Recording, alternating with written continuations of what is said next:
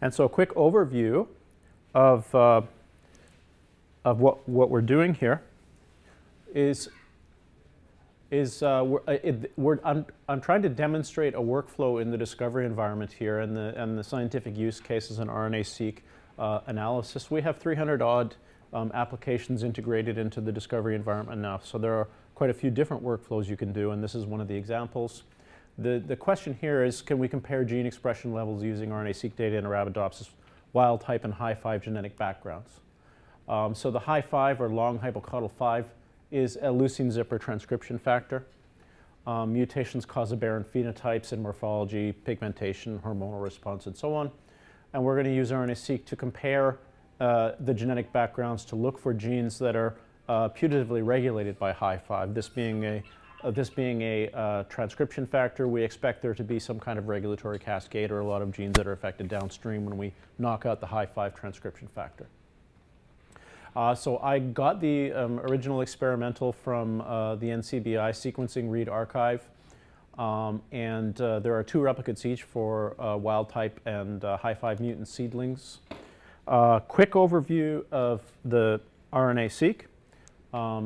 We start off in the cell, and it makes messenger RNAs, which are spliced to form mature messenger RNAs, and then we move into the wet lab and fragment the messenger RNAs, do a random hexamer prime cDNA synthesis, and then we move into the in silico or dry lab and align these short reads to the reference genome and make inferences about transcript structure based on where the reads map and mapping across splice junctions and so on, and also inferences about transcript abundance based on the number of reads that map to the particular transcripts. So these alignments are saved as BAM files, which is a binary version of SAM. I usually like to just get a feel for the audience by asking how many people are familiar with SAM-BAM format. Okay, so a good half of you.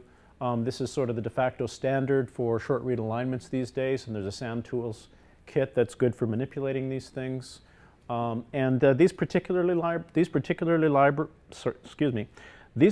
libraries are around 10 to 13 million reads for each sequencing run. As the volume goes up and the costs go down, these have become fairly modestly sized RNA-Seq libraries. They're a couple of years old now, and there's about a half a megabase of aligned sequence for each of these individual replicate analyses.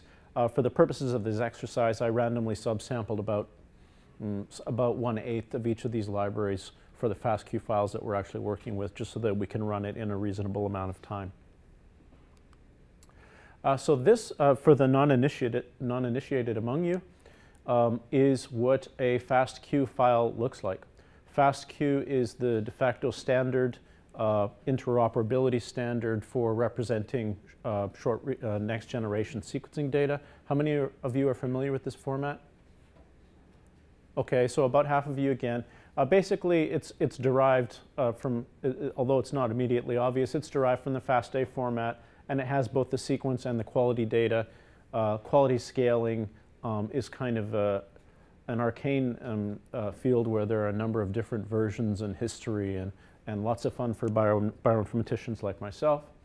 Okay, so a situation that we often encounter in our travels is that people say, I've got X number of RNA-Seq libraries that I'm sitting on, and I'm getting ready to analyze them. And there's varying degrees of sophistication of the investigators in terms of this kind of bioinformatics specifically. They may or may not have access to a clever graduate student or postdoc in their lab or down the hall, or a bioinformatics core facility if they're lucky. But a lot of times what's going on here is kind of a black box, and then you get an analysis, and then you get some outputs, some graphs, some quality control data on your library, and various other things.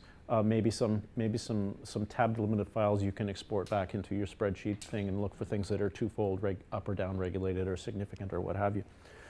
And so this is something that we've been working First of all, to make accessible, and second of all, to try to demystify, at least to some degree. But the main thing we're trying to do is just make it possible. And so this is a method paper that came out in Nature Protocols last year from Cole Trapnell and colleagues that outlines the components of the so-called Tuxedo workflow.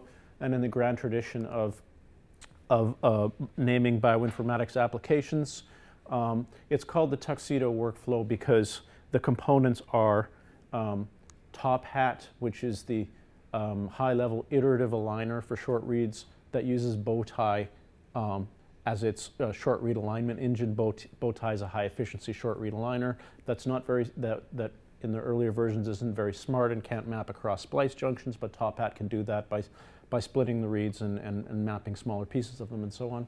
And then it goes to cufflinks, which actually assembles the transcripts and quantifies the transcripts.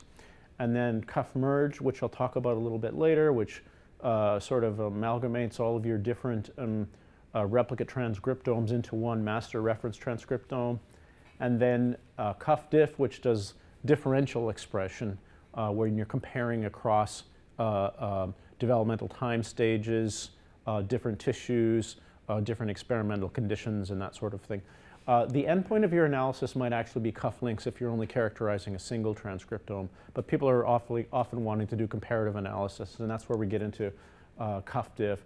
And then even further downstream is Cummerbund, which is an R library. R is a statistical programming and plotting language that's very useful for drawing graphs, doing statistics, and various other things.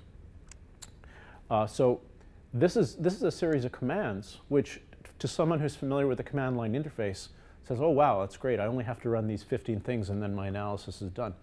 But for most people, what you end up with is a bunch of tabular data that requires further interpretation, and you may not have access to a Linux server, or you may not be familiar with the command line interface, so this isn't really all that exciting to you if you fall into that category. But this slide sort of demonstrates in a cartoonish way how we've applied the various components of the iPlant infrastructure to do this fairly complicated analytical workflow without making it very complicated for the user. So, of course, you have to get your data into the iPlant data store, which underpins most of our consumer-facing applications.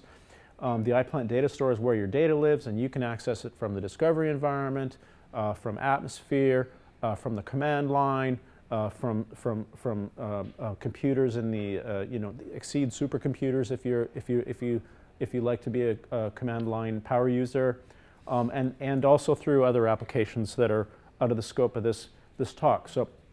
So the most of the work that we're doing today is in the discovery environment. We've already launched our Top Hat and Bowtie alignment. It takes about between half an hour and 45 minutes, depending on the queuing time and that sort of thing. And then we use cufflinks to assemble our transcripts, cuff merge to make our reference transcriptome that we use for the comparative analysis using cuff diff. And then, so this is all the stuff that's going on. A typical application integrated into this discovery environment is typically a Linux command line application that runs on our job execution cluster at the University of Arizona, or also runs on Exceed supercomputers via the foundational API that you hear about later today. And so when we actually want to move into looking at visualizations and things like that, then we move into the cloud computing.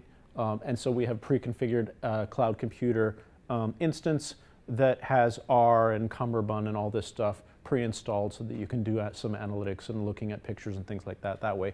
We're not going to have time to do that today, but I did, as just a little treat, add some value-added processing to the cuff diff that does a few things like sorting files into tab-limited tables and draws a few pictures for you, just as examples using an embedded R script.